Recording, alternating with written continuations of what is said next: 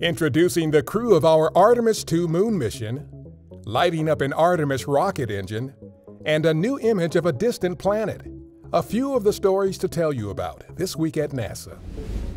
Ladies and gentlemen, your Artemis II crew.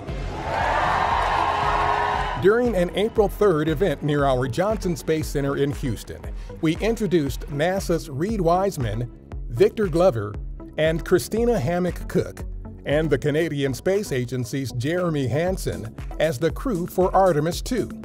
It will be the first Artemis mission to fly astronauts around the moon and back on our Orion spacecraft to validate the system's capabilities and techniques needed for humans to live and work in deep space. Together we will usher in a new era of exploration for a new generation of star sailors and dreamers. To the moon, to Mars, and beyond.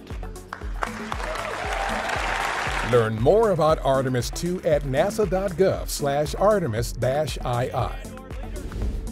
Engineers at our Stennis Space Center conducted a hot fire of an RS-25 rocket engine on April 5th. It was the fifth hot fire of a 12-test series to certify production of new engines.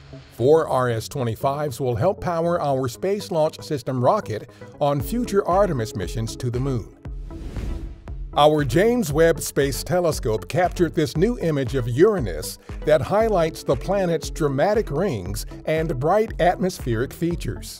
The data demonstrate Webb's sensitivity for the distant planet's faintest dusty rings, which have only been imaged by 2 other facilities besides Webb. Our Perseverance rover recently collected and stored the first sample of the mission's newest science campaign. The sample came from a rock the science team calls Berea that is located near the top of Jezero Crater's delta on Mars. That's what's up this week at NASA.